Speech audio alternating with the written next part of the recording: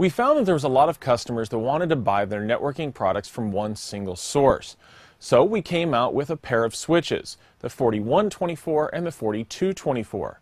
Now both are fully managed gigabit PoE switches. Let's take a look and see some of the features of those switches. Right here you see that we have 24 gigabit ports, standard RJ45 Ethernet, normal fan status, power status, and reset. And on the right hand side here you see that we have 4 fiber transceiver SFP ports.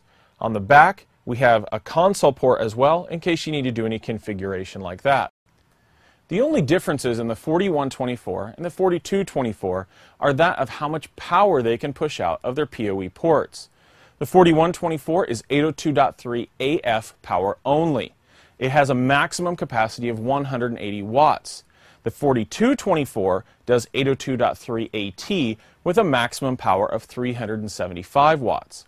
Now, even though all 24 ports can be powered, if you look at power management, they may not be able to be powered. So with .3 AF at 15.3 watts each, you can do the math and see that you can't get all 24 ports. So if you're doing phones or something with less than 15 watts, you may be able to use all 24 ports. But with access points, you may be limited. So if you're not sure what could be coming up with your power management, how much you're going to use, the 4224 may be the best choice for you.